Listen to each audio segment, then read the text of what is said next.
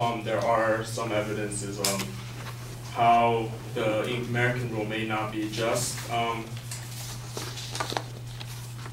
There are many different alternatives that can be used within the American system. So, for example, there was a poll taken where in about 2/5 of the contracts, party either specified that they would rather have the American rule or did not specify anything at all.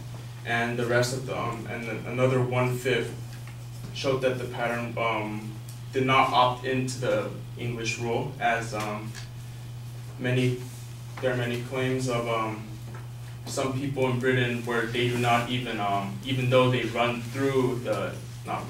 even though they apply to the English rule, they choose not to follow through with compensation due to legal expenses that they may end up paying. Now,